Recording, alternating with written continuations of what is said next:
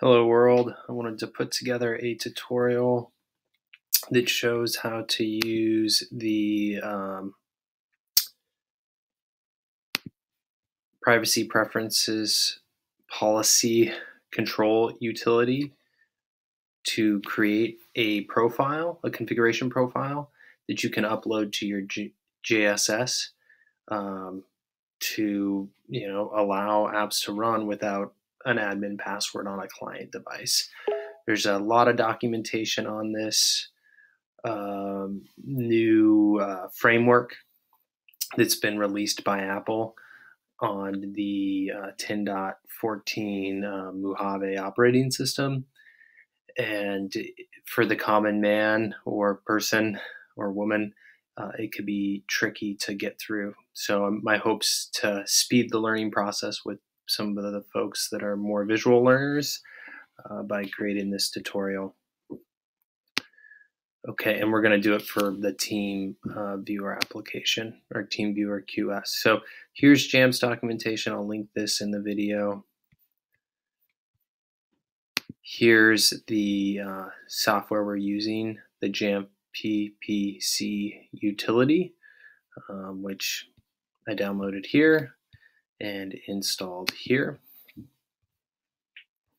So I'm going to go ahead and click the plus button, choose my application, which in this case is in my downloads directory because I pulled it from my test client device using AirDrop. Now, in this case, TeamViewer might have a lot of different apps, and you need to make one of these for each one. So if your client devices are running one version or multiple versions, you'll need to make one of these for each version of the application you're using. So I click on the app, open it up. Typically these are all blank by default, so I'm going to delete them all out to make it show what it'll look like on yours. Again, under accessibility, I want to allow it. I'm going to go ahead and do a plus, finder, allow, and I'm going to go through all these and click allow. After that, again, a couple ways to skin this cat. You can upload it directly to your JSS.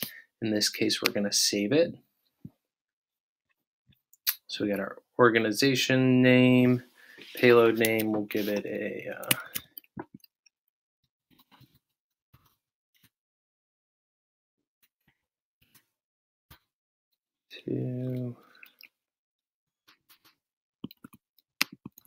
and then I am going to sign it with our school key here.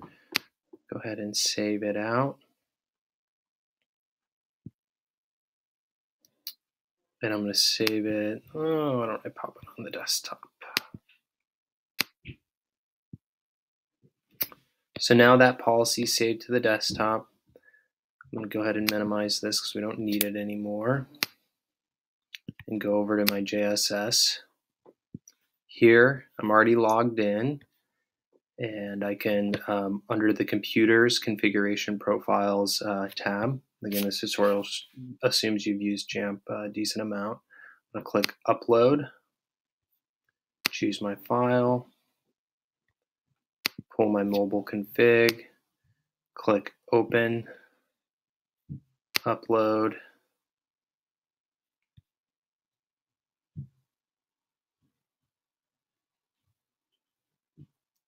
and this is a really nice option because you don't have to well, for one thing, it doesn't involve any terminal commands. So if you're not super comfortable using a terminal, it takes that piece away. Looks like this is being a little slow to upload. So perhaps I will pause the video. Typically it goes faster. Oh, here we go. So it pulls in the name. We'll give it a category.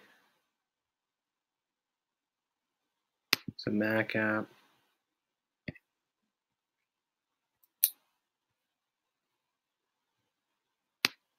So under the Privacy Preferences Policy Control, I really like how in the JNUC they said 3POC I think that's a fun way to remember this name. Thinking of a Star Wars drone. So here the profile is pulling in an identifier, a bundle ID, the code requirement. Again, I don't have to pull this stuff with a terminal command, and then the app or service access options. So we have an accessibility here, Apple events. Let's go ahead and make this a little bit bigger.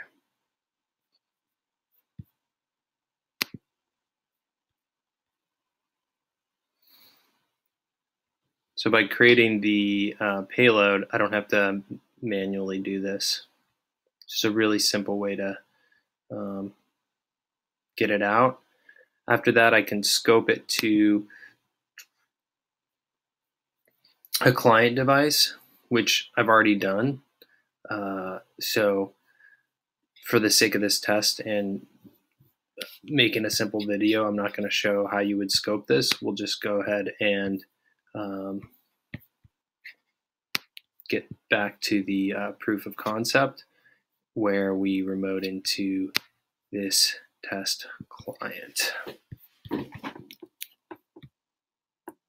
we'll pop open TeamViewer, click connect.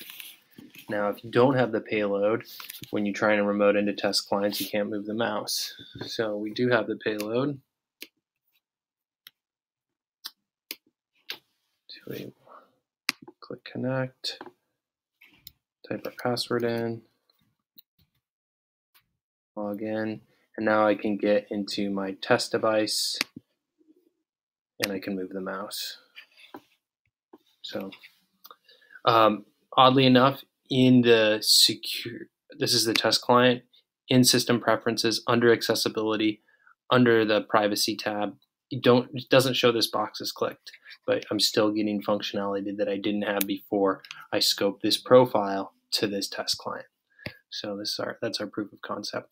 Hope this tutorial helps people navigate this new management practice. Thanks for watching. Bye.